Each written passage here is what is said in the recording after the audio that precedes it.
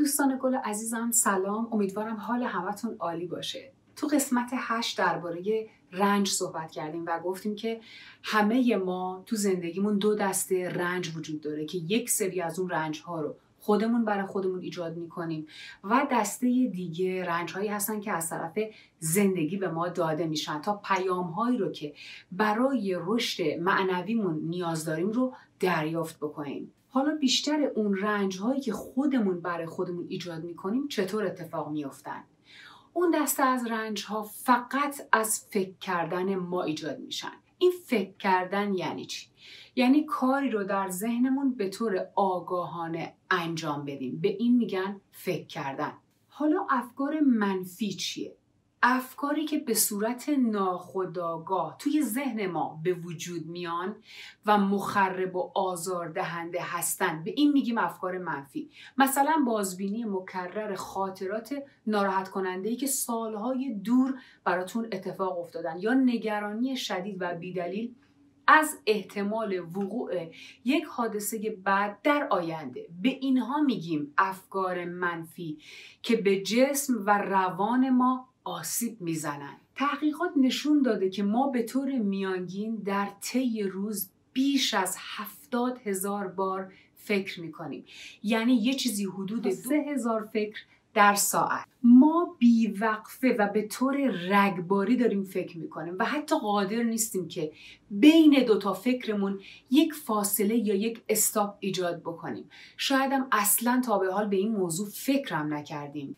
از همه جالبتر اینه که بدونید 98% از افکار ما دقیقاً شبیه افکار دیروز ما هستن، یعنی کاملا تکراری. ولی فاجعه بزرگ اینه که 80% از حجم افکار ما منفی هستن و لازم هست که بگم در بیمارانی که مبتلا به بیماری بایپولار یا همون دو قطبی، پارانویا یا اسکیزوفرنی هستن، افکار منفی درصد خیلی خیلی بالاتری نسبت به سایر افراد داره. حالا 80% افکار منفی یعنی چی؟ یعنی شما تمام فکرهایی که دیروز کردین رو امروز هم میکنین. یعنی اندیشه های منفی شما سالهاست که دارن تکرار میشن و به خاطر همین افکاری که شما احساس شادی و رضایت نمی کنین، ناامیدین، احساس گناه میکنین، به دنبال آرزوهاتون نمیرین، مضطرب و بی انرژی هستین. حالا تصور بکنید که اگه همین 80%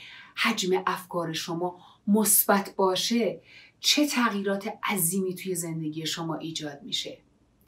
تو قسمت‌های بعدی برنامه در قسمت مغز بیشتر براتون توضیح میدم که مغز شما تا چه اندازه قدرتمنده و این افکار مثبت و منفی چه تأثیراتی بر روی زندگی و سلامت روانی و جسمی ما ایجاد میکنن. توی هند کسایی که مسئول تربیت و نگهداری فیل‌ها هستن، بچه فیل‌ها رو با طناب به یک درخت بزرگ میبندن که اونا فرار نکنن.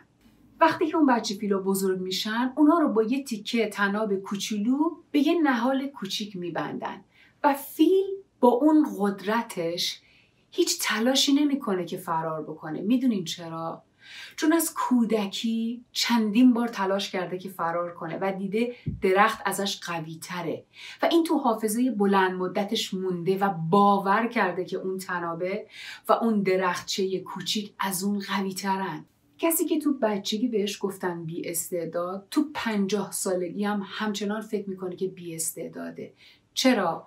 چون اون این کلمه بی استعداد رو مثل یک بذر توی ذهنش کاشته و سالها مواظب این بذر بوده، بهش آب داده و اون بذر الان به یک درخت بلند محکم پر از شاخ و برگ تبدیل شده.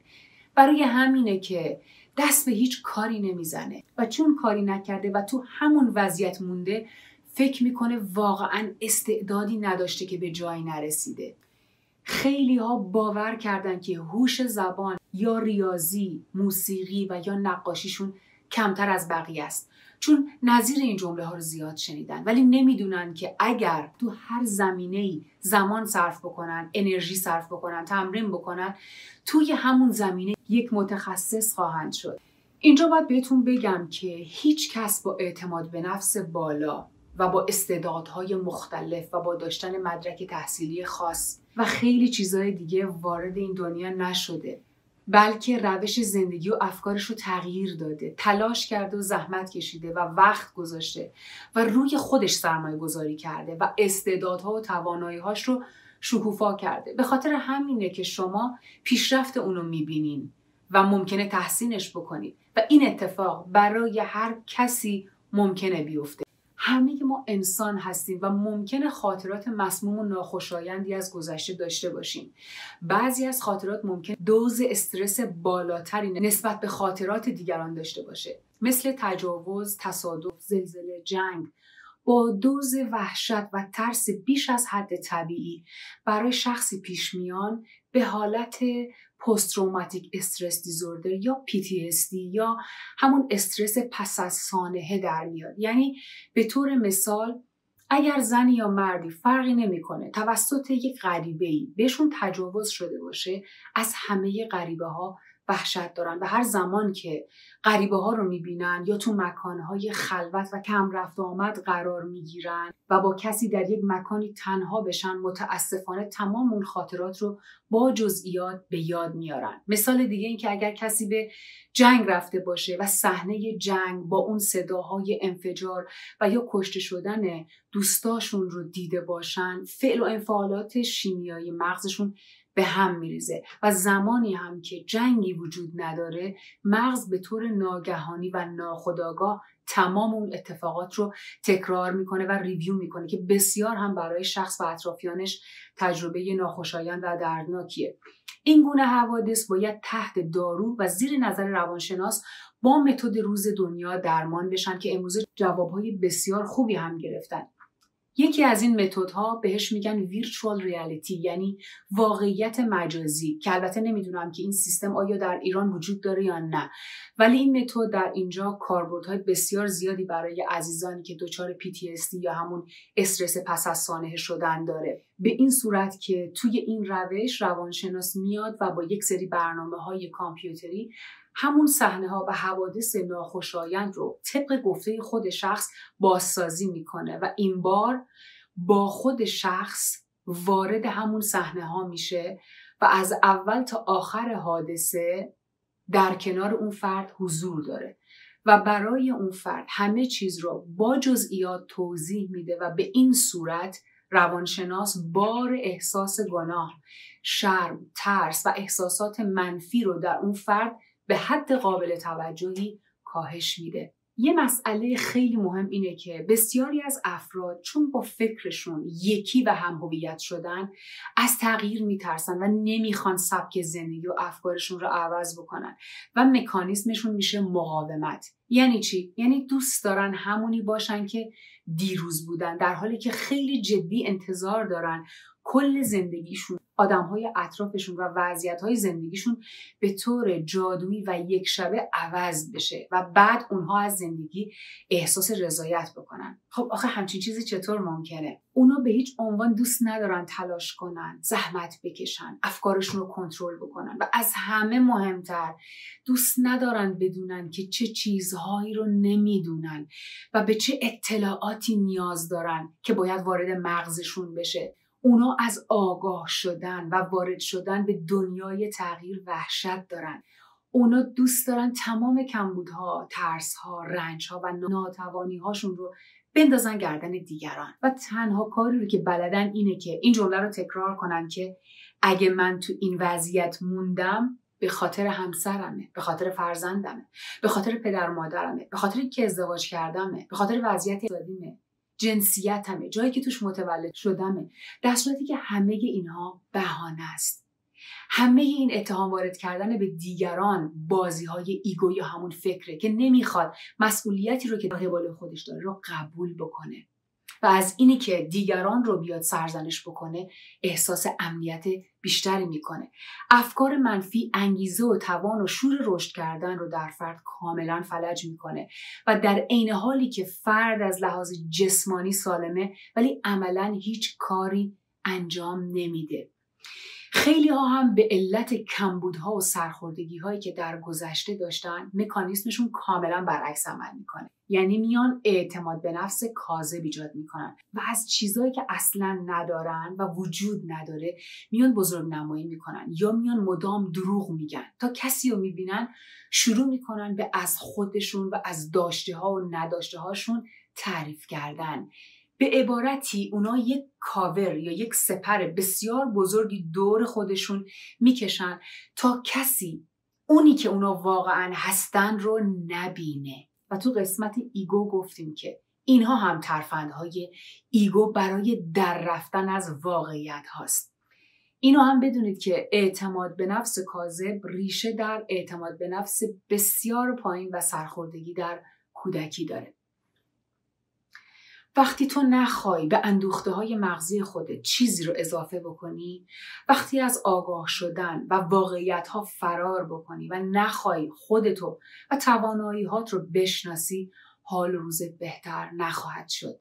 یک سری از باورهای قدیمی، تفکرات کهنه و تعصبات بی‌معنی باید دور ریخته بشن و به جاش دانش جدید وارد مغز بشن تا بشه رشد کرد. و وقتی از رفتن توی راهی نتیجه نگرفتیم و با صورت به دیوار خوردیم، بدونیم که یا مشکل از مسیریه که انتخاب کردیم یا از چشممون. حالا چه راهکارهایی برای رها شدن از افکار منفی وجود داره؟ مهمترین مسئله شناسایی کردن افکار منفیه.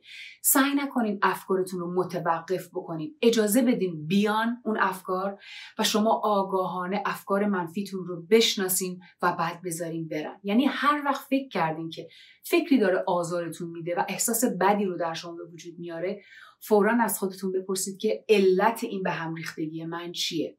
علت فقط رفتن به گذشته و آینده و گم کردن زمان حاله. سعی کنید تو زمان حال بمونید و تمام توجهتون رو بدید به کاری که در حال انجامش هستین و با تمام حستون لحظه حال رو حس بکنید و اونجا باقی بمونید. این بحث زمان حال رو تو برنامه‌های بعدی مفصل براتون توضیح میدم. راهکار بعدی اینه که روزی 10 دقیقه مدیتیشن بکنید که تو قسمت 2 نحوه انجامش رو براتون توضیح دادم. و تکرار این جمله که بفهمیم که چه چیزهایی رو نمیدونیم و بریم دنبال اونها و دانشمون رو بیشتر بکنیم. راهکار بعدی اینه که 10 دقیقه حرکات کششی بدن مثل یوگا رو انجام بدیم که باعث گردش بهتر و سریعتر جریان خون و گرفتن اکسیژن بیشتر میشه. سعی کنید هر روز صبح یک ویدئوی مثبت یا خنده‌دار کوتاه ببینید و در طول روز شاهد سطح انرژی و تغییراتتون باشین. سعی کنید کسی رو، اتفاقی رو، چیزی رو قضاوت نکنید و برچسب نزنید، چون قضاوت کردن بیشترین صدمه رو به خودتون میزنه و احساسات بد رو برانگیخته و حالتون رو بد میکنه. یک مسئله خیلی مهم دیگه هم اینه که همیشه بابت چیزهایی که دارین شکرگزار باشین و اونها رو روی کاغذ بنویسید و بابتش تشکر بکنید. نوشتن روی ضمیر ناخودآگاهتون راحت‌تر ثبت میشه و تأثیر بهتری میذاره. سعی کنید از این به بعد داشته هاتون رو ببینید. از همون دفتر و خودکاری که دارین یادداشت برمی‌دارین تا خونه، وسایل خونه و هر چیزی که به ذهنتون اومد و دارینش، همه اونها رو لیست بکنید و بابتش تشکر بکنید و کم کم شاهد اومدن برکات بیشتر و بهتر شدن امکانات زندگیتون باشین. مولانا میگه شکر نعمت نعمتت افزون کند، کفر نعمت از کفت بیرون کند. اگه کسی بهتون هدیه‌ای بده و شما از دیدنش خوشحال نشین و غر بزنین که چرا رنگش اینه، چرا به جاش فلان چیز دیگر رو برای من نخریدی و مدام از هدیه‌ای که گرفتین شکایت کنین و ایراد بگیرین و ناسپاس باشین، قطعاً اون طرف بار دیگه هدیه خریدنش رو تکرار نمی‌کنه. چرا؟ چون جواب محبتش رو که دیدن لبخند شما، شادی و رضایت شما بود رو دریافت نکرده. پس دیگه نمیره اون کار رو انجام بده. هدیه‌هاتون رو با لبخند تحویل بگیرین، تعریف کنین، قدرش رو بدونین و تشکر کنین تا هدیه‌های بیشتری دریافت بکنین. مولانا میگه اندیشه را رها کن، اندر دلش مگیر، زیرا برهنه ای تو و اندیشه زمهریر. اندیشه میکنی که رهی ز زحیر و رنج، اندیشه کردن آمد سرچشمه زحیر. زندیشه ها برون دان بازار سون را، آثار را نظاره کن ای سخره اثیر. آن کوی را نگر که پرد زو مصورات، وان جوی را کزو شد گردنده چرخ پیر. گلگونه‌ای کزوست رخ دلبران چو گل، سرفتنه‌ای کزوست رخ عاشقان زریر. خوش از عدم همی پرد این 100,000 مرغ، از یک کمان همی جهد این 100,000 تیر. مولانا تو این شعر داره از بنیاد و ذاتمون صحبت میکنه که از کجا میاد و در مورد آفرینش و عدم و اندیشه و رابطه اونها با ما صحبت میکنه. یعنی اندیشه و افکار ما در واقع از عدم و از نیستی به وجود میان. به عنوان مثال یک طراح لباس از هیچی و از عدم میاد و اندیشه تولید میکنه. یعنی از هوشیاری و خرد خودش یک لباسی رو با رنگ و طرح و مدل مورد نظر توی رویاش ایجاد میکنه و بعد از اون میاد و با مداد روی کاغذ اسکچش رو میکشه. یعنی از ذهنش اون رویا رو میاره روی کاغذ تا بتونه فکرش رو به دیگران نشون بده و بعد از اون میاد فکر رو به حالت فیزیکی در میاره. یعنی میره یه پارچه‌ای رو میخره با نخ، سوزن و قیچی و چرخ اون رو خلق میکنه. پس این لباس در حقیقت از عدم و از هوشیاری مطلق به وجود اومده، نه از یک اندیشه ساده. پس اندیشه های ما از یک سرچشمه به وجود میان. ما فضایی هستیم که اندیشه درش به وجود میاد و مولانا داره به ما میگه که تو فضای خلق بی‌نهایتی داری و میتونی خیلی چیزها رو خلق بکنی و محدود نیستی. پس از این همه فضا و نعمت استفاده بکن. اندیشه را رها کن اندر دلش مگیر، زیرا برهنه ای تو و اندیشه زمهریر. زمهریر یعنی سرمای سخت. میگه اندیشه رو رهاش بکن و باهاش یکی و هم‌هویت نشو و فکر نکن که تمام افکار تو 100% واقعی و درستن و اون افکار رو تو مرکز وجودت قرار نده. میگه برای اینکه تو برهنه، عریان و زلال هستی و اندیشه یا فکر تو مثال همون سرمای سخت و شدیده و همون سرما باعث میشه که یخ بزنی و سخت و بی حرکت بشی و نتونی از استعدادات استفاده بکنی و از زندگی لذت ببری. همونطور که میدونین صداها از سکوت مطلق به وجود میان. درسته؟ یعنی اگر دقت بکنید میبینید که هر صدایی از دل سکوت بلند میشه و دوباره میره پایین و در سکوت غرق میشه. به خاطر همین سکوته که ما قادریم صداهای مختلفی که توی این دنیا وجود داره با توجه به فرکانسی که مناسب گوشمون باشه رو بشنویم. پس همه صداهای مختلف در بستر و آغوش سکوته که جاریان، یعنی میان و میرن. اندیشه هم همینه. اندیشه تو بستر هوشیاری مطلق یا همون عدم جریان داره و باید اجازه بدیم که بیان و برن و اگه بخوایم تمام توجهمون رو به افکارمون گره بزنیم هوشیاری ما محو میشه، ولی اگه بتونیم افکارمون رو جدی نگیریم هوشیاری ما پررنگ‌تر میشه. پس هوشیاری در این لحظه نیازی به اندیشه نداره، ولی اندیشه محتاج هوشیاریه، چون بدون اون اصلا نمیتونه وجود داشته باشه. اندیشه میکنی که رهی ز زحیر و رنج، اندیشه کردن آمد سرچشمه زحیر. زحیر یعنی درد و رنج. میگه تو داری فکر میکنی که از درد و عذابها رها بشی، در صورتی که همون اندیشه های تکراری و قدیمی تو منشأ این دردها و عذابات هستن. میگه تمام درد و رنج تو در اصل جدا شدن تو از همون فضای زندگی عدمه که به جاش اومدی و یک من ذهنی رو در مرکز خودت قرار دادی و با تکرار کردن اعتیادگونه اندیشه ها میخوای خودتو نجات بدی، در صورتی که اشتباهت همینه و هرچی بیشتر فکر بکنی ترس ها و دردها و عذاب های تو بیشتر میشن و اصلا کمتر نمیشن. میگه زندیشه ها برون دان بازار سون را، آثار را نظاره کن ای سخره اثیر. میگه آفرینش و سوند رو از اندیشهات کاملا جدا بکن و بدون اونها از جای دیگه میان، اونها از عدم به وجود میان. ای کسی که خودت سخره اثیری. سخره یعنی دربند و گرفتار، اثیر با 3 نقطه، یعنی همون فضای بیوزن و آتشین بالای کره زمین هست. و تشبیه مولانا اینه که یعنی ای کسی که خودت با فکر و اندیشت تو اون فضا گرفتار و قل و زنجیری و تو از فکر کردن به یک حادثه تلخ سالهاست که خشمگین و عصبانی میشی و تمام هوشیاری تو ناپدید میشه، مثلا نمیدونی کجایی و علت خراب شدن حالت چیه. آن کوی را نگر که پرد زو مصورات، وان جوی را کزو شد گردنده چرخ پیر. مولانا میگه یک کوی و گذری یا یک معبری هست که تمام تصاویر از اونجا بلند میشه، یعنی همون لحظه حال که هزاران نقش و خیال و خاطره که ناخواسته از ذهنمون به وجود میان و یک جوی یا رودی وجود داره که آسیاب به واسطه جریان اون به حرکت در میاد و میچرخه.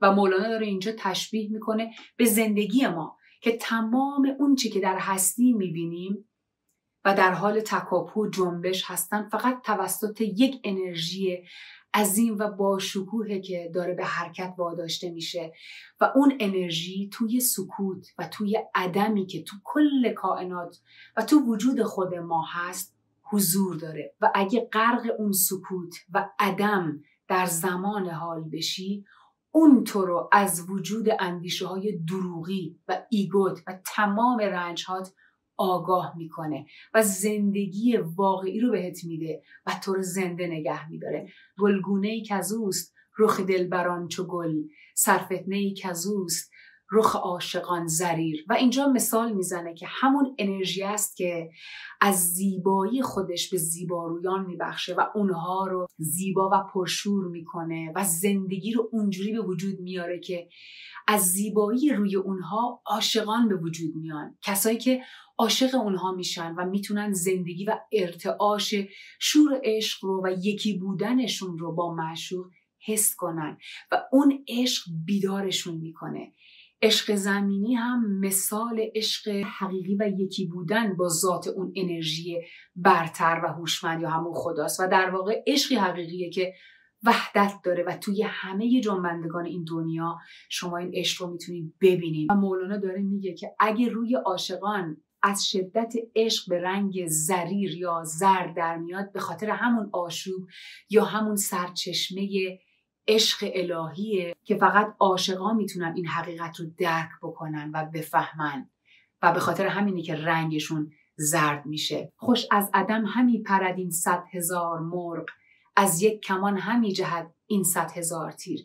یعنی 100,000 موجود توی این دنیا که وجود داره و تمام این آفرینش همه حتی افکار تو و خیالات تو در این لحظه به وجود میان. میگه این افکار تو واقعی نیستن و بدون که افکار تو فقط یه افکار ساده و معمولی هن و جای اصلی فکر تو از همون عدم و همون هوشیاری مطلقه و اونجاست که واقعی و حقیقیه، نه افکار تو. پس همه تیرهایی هم که میبینی همه از یک کمانه که پرتاب میشن. پس بدون دنیا با نظم به وجود اومده و تمام آفرینش از یک کل واحد به وجود اومده. پس اسیر افکارت نباش و سعی کن آگاهی به دست بیاری تا بتونی رنج تو کمتر بکنی و از زندگیت کمال لذت رو ببری و شاد باشی. عزیزان شاد و پیروز باشین تا برنامه بعدی. خدا نگهدار.